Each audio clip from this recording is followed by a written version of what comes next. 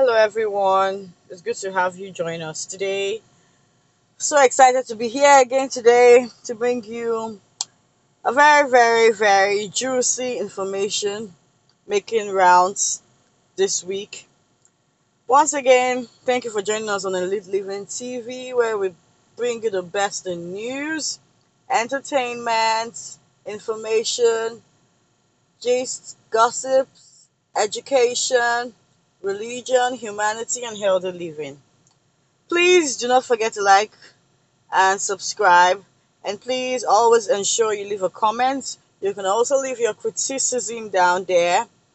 Tell a friend to tell a friend that Elite Living TV is here to stay. Please like and subscribe. Thank you once again for joining us. So today we have a very interesting topic, like I said, nanny from hell, housemaid from hell. How well do you know your nanny? How well do you know that housemaid of yours? That housemaid or that nanny could be someone from the pit of hell sent to destroy you or your home. That nanny or that housemaid could just be your lifesaver or your lady in shining armor. How well do you know your domestic staff? Just 2 days ago, we heard in the news that a young girl of about 15 years old by name Amaka Ode or something like that strangled the baby put in her care, a baby who was a few months old. She strangled him to death. She confessed that she was a member of a secret cult and that members of the secret cult had actually told her to do that. 2 months ago, precisely in Benin City as well, the aged mother of the executive governor, past executive governor, Lucky Igbenedion, his mother was killed in cold blood. The maid actually was a 25 years old maid by name Dominion. Dominion Okoro, who hails from somewhere in Calabar. I'm told she's partly Calabar and partly Igbo, murdered the aged mother of the one-time Governor of Edo State, His Excellency Lucky Igbenedion. His mother, Mrs. Nomorogbe, was found in cold blood at her mansion somewhere in GRA, Benin City, Edo State. It is pathetic that this old woman did not even die from aged, old, whatever, age-related ailments or sickness, but she was murdered in cold blood by someone who was placed and trusted to take care of her. This is an appeal to everyone out there. Please, if you have vulnerable people, aged parents, or children who are helpless, please do not leave them unsupervised. I mean, these people cannot really be fully trusted. Take time to study them, take time to know them. They cannot be fully trusted. It is not advisable to leave your helpless, vulnerable child just alone with your maid or your nanny. I mean, and then some people complain, oh, I don't want, this is the picture of the lady. This is Dominion Okoro, 25 years old lady who used a stool in hitting the mother of the past governor of Edo State. The mother she killed the woman, took her jewelry, took her money worth over 100,000 and her jewelry worth millions, and she absconded. Luckily, members of the police force were able to obtain copies of photographs from the Igbenedion family. So the pictures went into circulation, and then she was trailed to Calabar, where she was found and then taken back to Benin. She's currently in detention. So, my dear people, I mean, it's really confusing, the times we live in. You know, mothers have to go out there to hustle, to contribute their own quota to the family, and to ensure that everyone is well taken care of. I mean, I understand the plight we are in, but I think it's best to leave your kids with professional services, maybe like a crèche, a recognized daycare or recognized institution.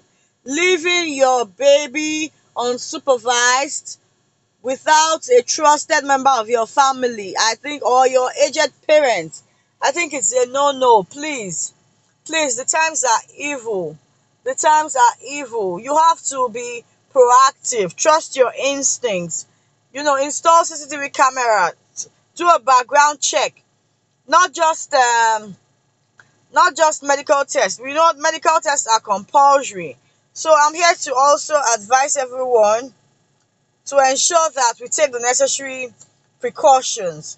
For instance, like I said earlier, do not leave your child unsupervised, especially if they are going to be left, or especially if they are vulnerable, like children and aged people. Secondly, please install CCTV cameras. The need for CCTV cameras cannot be overemphasized. And then never discuss your investments, your bank details, your alerts, your incomes. Guard your phones, your ATM cards and passwords. Trust your instincts. Be on spiritual alert. You never know. You can never be too security conscious. That's just the truth. You can never be too security conscious. Please always trust your instincts. Use reliable agencies. Try and know someone that knows them to their roots, just in case, so that you can trace them to wherever they come from.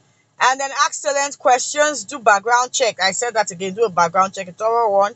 Do a medical check. Most of them come in with hepatitis and HIV. I've actually employed a nanny who had hepatitis B. I've employed one that had tested positive to HIV. So please, do your background check, your medical check. While doing all of those, please, do your spiritual check. Take her to church. Take her to your priest or your pastors. Let them pray. Let them, come. Anointed, do whatever. The times are really deadly and dangerous. We have to be careful out here. Don't be too quick to trust them. Let them earn it. Keep records. This one cannot be overemphasized. Keep records. Passport photo, pictures at events. Just have a picture of them captured somewhere. And then be fair in your dealings. Be fair to them. Do the best you can. Treat them like humans. Let them have a sense of belonging. And then trust God. You can never be too careful. One can never be too careful these days. Please, let's be on our alert. Let's be on guard. A child was killed. A baby boy by name Jaden was killed in Lagos. His parents were out there hustling to put food on the table. This is a nanny who was being employed and was promised to be paid 15,000 naira monthly. She wasn't even doing this. She wasn't volunteering. She was being paid. She was employed to do this. And look now, the poor baby is dead and gone, never to come back. You never can be too careful, but let's do our bit and leave the rest for God. So I would actually leave excerpts of the video. Please don't forget, after watching the video, like and share, hit the subscribe button, leave your comments down there, and please post the link, invite friends, invite family, just invite anyone. You never know who this information may help. This information could be useful to those around you, especially those who hire the services or require the services of living nanny and domestic maids or help, whatever you call them. Please pass it around, pass it across, send the message. You may be saving a life, you may be saving a soul, you may be saving a home, you may be saving a family. Thank you. Please watch.